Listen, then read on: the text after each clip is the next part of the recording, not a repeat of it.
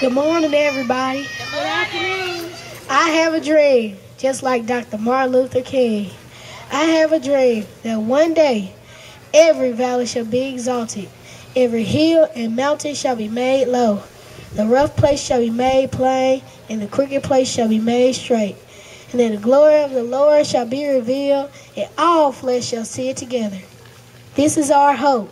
This is the faith that I will go back to the South with. With this faith, we'll be able to join hands in the symphony of brotherhood. With this faith, we'll be able to work together, to pray together, to join hands together, to stand up for freedom together, knowing that we will be free one day. And this will be the day when all of God's children will be able to sing with new meaning. My country, 'tis of thee, sweet land of liberty. Of thee I sing. Land of my fathers died, land of the country's pride. From every mountainside, let freedom ring. And if America is to be a great nation, this must become true.